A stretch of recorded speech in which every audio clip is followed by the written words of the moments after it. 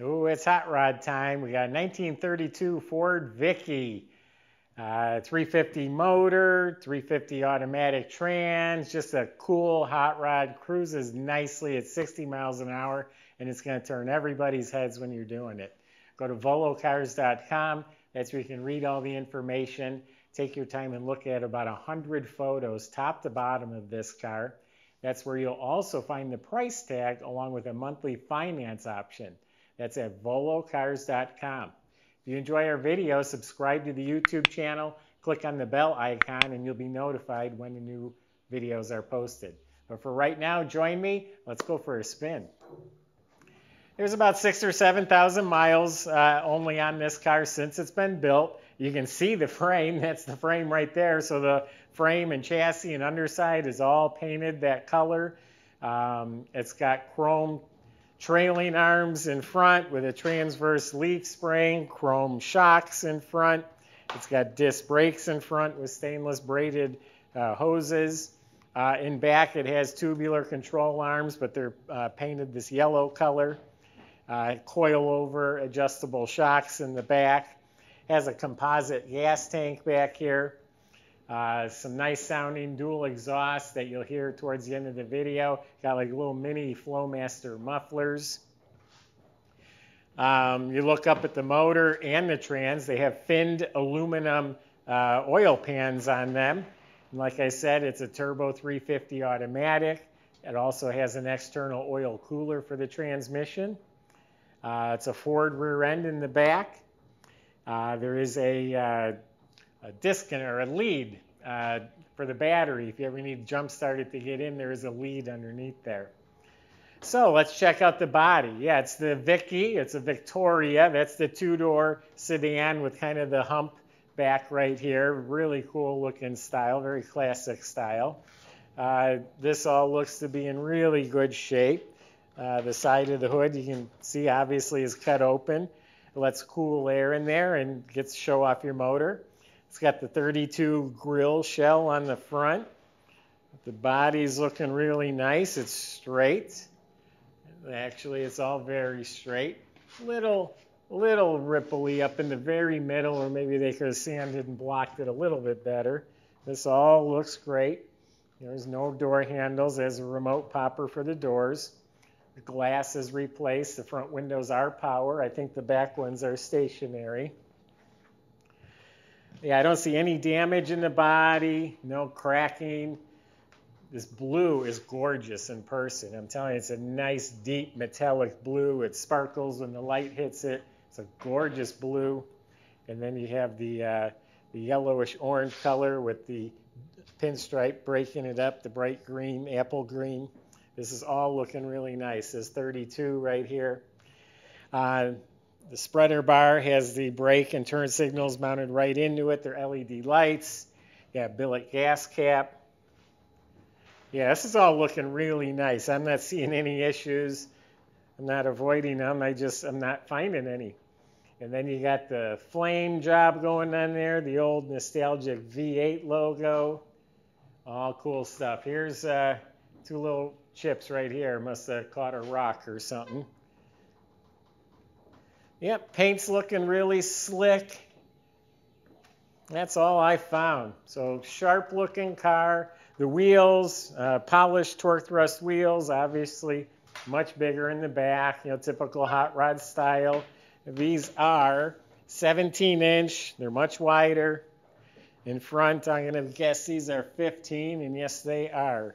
They also need to wipe a little of the polish off. My guy must have been polishing them and didn't wipe all the stuff off. Looks like some custom headlights in there. Spreader bar up front has LED turn signals. All right, let's open it up. We'll give you a tour of the inside.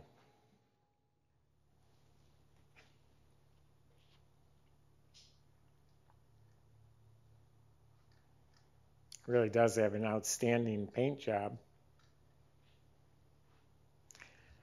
The door panels, you can see it's custom embossed with the V8 logo and some nice pattern. There's the power window switches. The dash is painted and pinstriped real nice.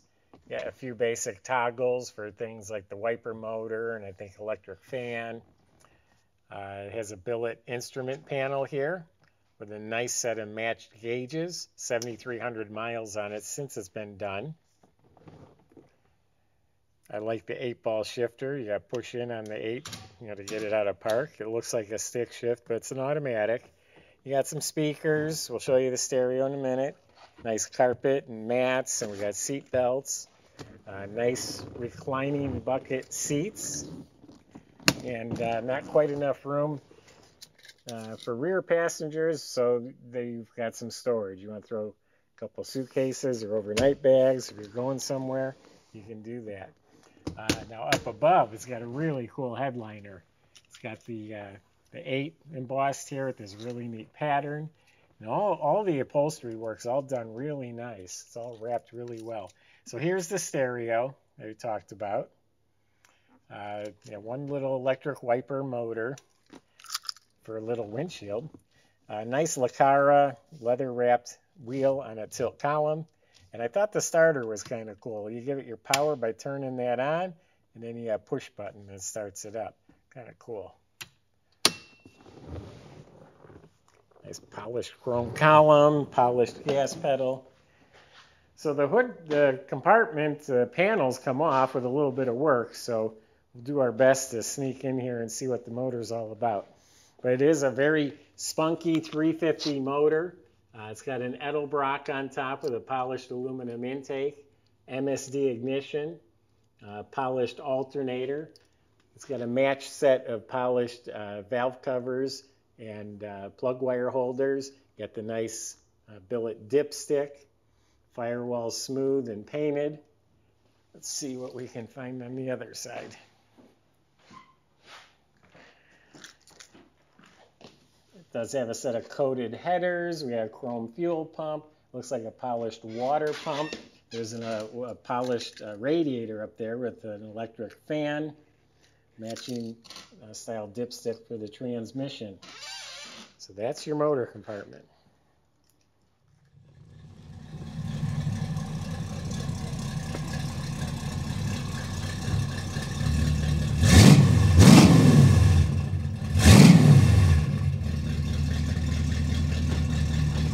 Tell you what, I'm 6 foot tall and I'm very comfortable in this car. Seats feel great.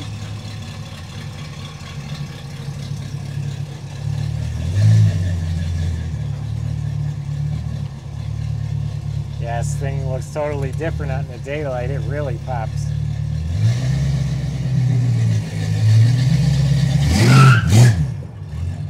Spunky. So I just noticed in the back there are 2 more speakers. So it has 4 speakers altogether. There's a little flap that lifts up and back. That's where your battery is at. But like I said, there's a terminal underneath in case the doors were shut and it was dead. You can still get in the car. There is no trunk on the outside, so another reason why it's handy to have the space inside. Bottom line, it's a very well-built hot rod, very affordable. I might have to flip the lever up. Anyway, very affordable, very cool looking hot rod. It's probably one of the least expensive cars I have in my inventory, and probably the car that's going to turn more heads than just about anything I have in my inventory. So a lot of car for the money. Go to volocars.com. That's where the salesman can help answer your questions. They can help get this delivered. They can help you finance it at volocars.com. If you enjoy these videos, make sure you subscribe to our YouTube channel. Click on the bell icon. You'll be the first to see the next one posted. Thanks for watching.